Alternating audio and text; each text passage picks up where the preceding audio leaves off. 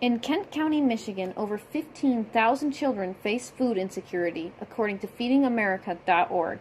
Community organizations like Kids Food Basket and Family Network of Wyoming have attempted to resolve the issue.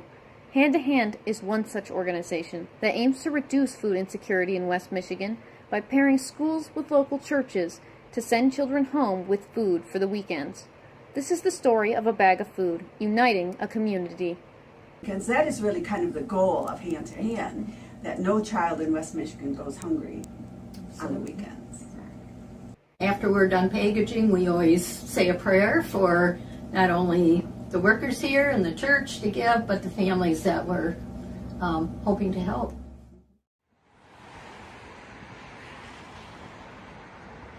We were approached by a church about 4 years ago who was going to start partnering with Hand2Hand and delivering food to kids for the weekend. So Hand2Hand gets delivered to us once a week, and somebody drives up and drops off bags of food for the kids, and I put it on a cart, and I have the names of all of the kids that are eligible for it, and then I just take them down the hall and deliver them to their lockers. Almost 50% of our kids qualify for free and reduced lunch, and we have a lot of single parents and people who need the extra help. The church wants to do it, Hand2Hand wants to do it, so it's there, and it's just, I think, beneficial for everyone involved.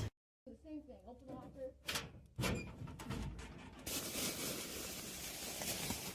Perfect, beautiful.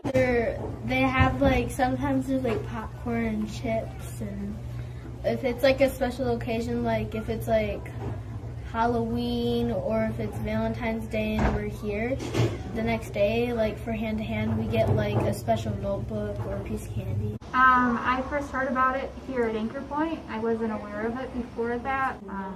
Added some food items for the weekend when maybe finances were a little bit tight for us. It was a simple form, one-page paper that we had to sign and say that yes, we would like Hand2Hand, and sign our name, and that was it.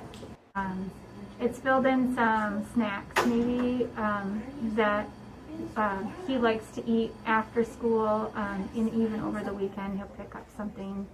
So he enjoys looking through the bag and seeing what's there. He's also had fun making some of the items over the weekend with me. He's like, oh, I want to make this for supper tonight, and so helping me make a dinner or a meal over the weekend has been fun. Sometimes a community needs to work hand to hand in order to address a problem as big as childhood hunger.